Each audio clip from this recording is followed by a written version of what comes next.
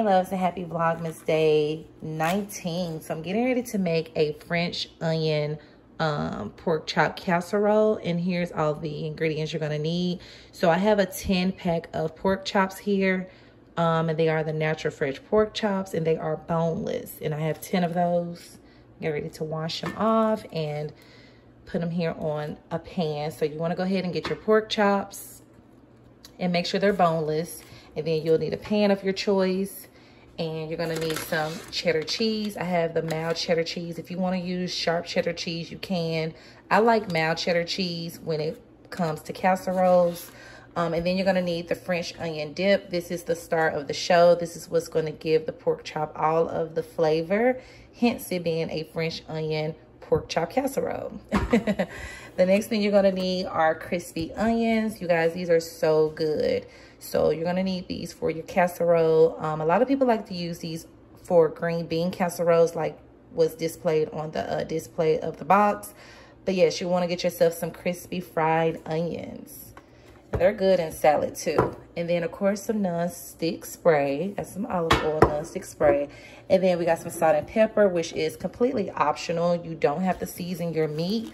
You can use an all-purpose seasoning, or you can use salt and pepper if you want to, but it's not like required or anything, because once you assemble your pork chops onto your pan, you're gonna put your French onion dip on there, your cheddar cheese, your onion, and it's gonna, when I tell you it's gonna be amazing, it's gonna be amazing. So you really don't need any seasoning unless you just want to use it, so it's optional. And then we're gonna have it with a side of broccoli and cauliflower. It's been a minute since we had cauliflower, and I believe this will be baby girl's first time having cauliflower. So I'm really excited to have her try it. And so yeah, this is gonna be dinner tonight. Also, this pork chop casserole is really good with Brussels sprouts, or you can do a side salad, or you can just do plain broccoli. It's up to you. So yeah, let me go ahead and rinse the meat and get to cooking. I'm just gonna go ahead and start rinsing off my pork chops.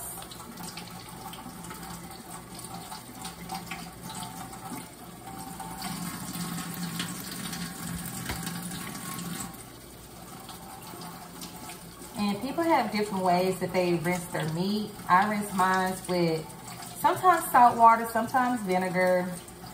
It really just depends. But I'm just using some plain H2O. Just want to rinse them off really good. And again, you want the pork chops that are boneless. And you guys will have to excuse this robe that I still have on. This is the cliffhanger to yesterday's vlog when I told you guys I was going to cook and I was going to get in here and tackle this closet. So we're about to do all of that today. And I'm going to take this robe off, honey, because it is a hot mess. It's got sticky stuff all over it from just being at home and being a mom. So y'all just bear with me.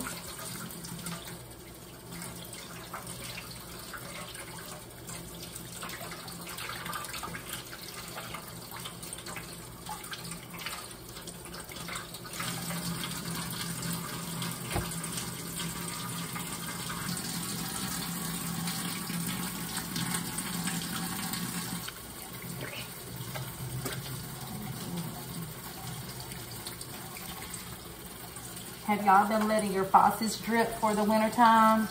I've been reminding myself to let my faucets drip and open my cabinets.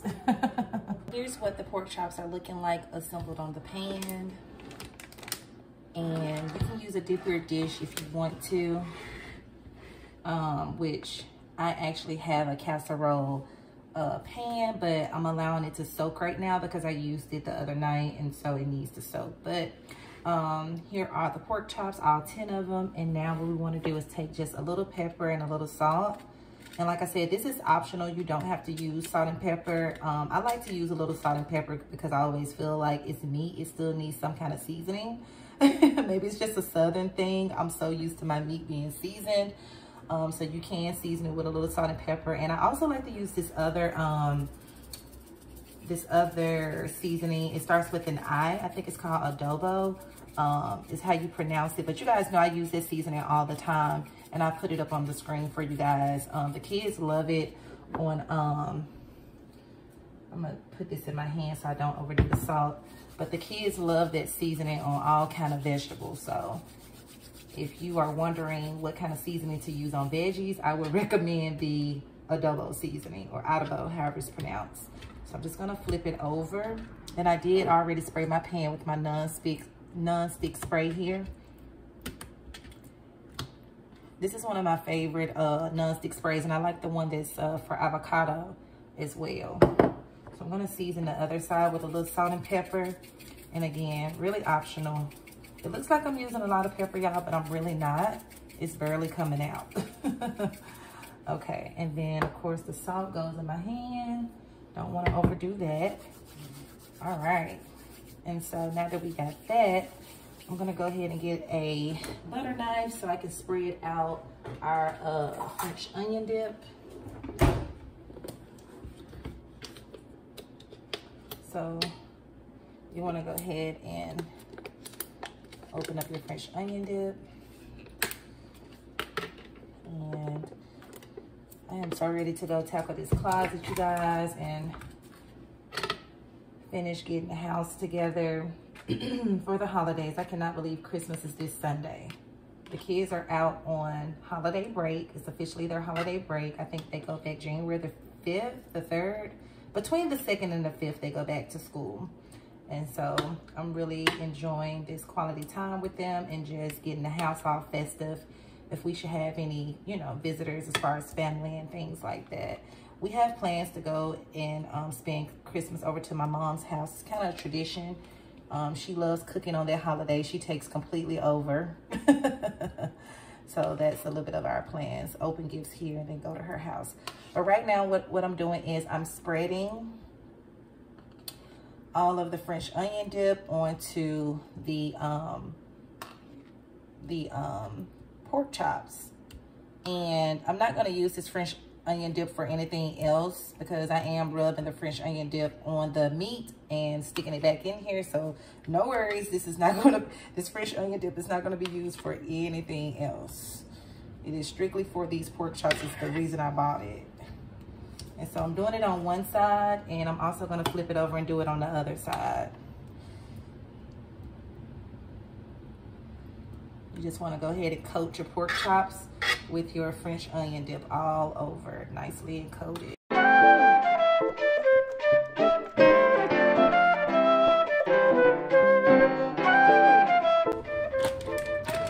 love, so now that I've got my pork chops seasoned, now that I've got my pork chops coated with our French onion dip, I'm gonna go ahead and put some cheese on top. And I'm gonna do it halfway because Trey really has a thing with cheese. So I'm gonna leave at least 3 without cheese on it. But you wanna go ahead and put your cheese on top. And this is what brings the casserole together, the cheese. And I'm really hoping when it cooks, it doesn't boil over or anything in the oven. You wanna set your oven to 350 degrees and you wanna cook the pork chops until they are done, or 30 to 40 minutes. 30 to 40 minutes or until the pork chops are done. And yeah, so I'm gonna leave at least 3 done. And so yeah, you wanna make sure that it's nicely coated with the cheese, and that should be enough. And so if you're into measurements, you can use a ½ a cup of cheese. You can use a ½ cup of your French onion dip if you're into measurements. I personally eyeball my food, okay? That's how you know you can cook.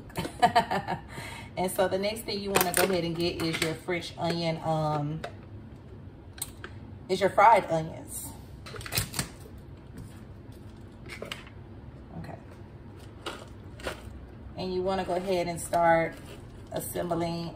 You want to go ahead and start putting your fried onions on top. And this casserole is bomb, y'all. A good way to do pork chops. I've made these before on my channel, and the kids love it as well. It has a really nice cheesy crunch to it. And so if you make it exactly like this, it'll come out right every time. Now, if you don't want to put the French onion dip on both sides of your pork chops, that's totally fine. I just like mine to be extra creamy. And so yeah, we're just gonna put this on top.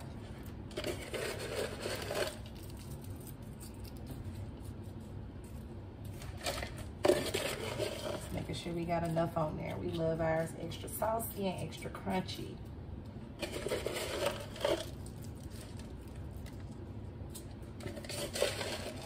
I'm gonna use majority of it.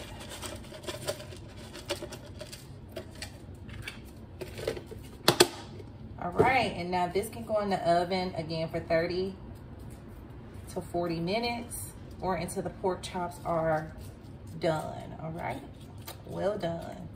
And so yeah, that is how you make a French onion pork chop casserole.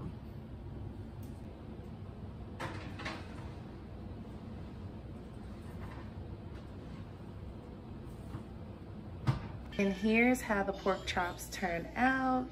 Really, really nice, golden and brown, crispy. The crunch on it is amazing, you guys.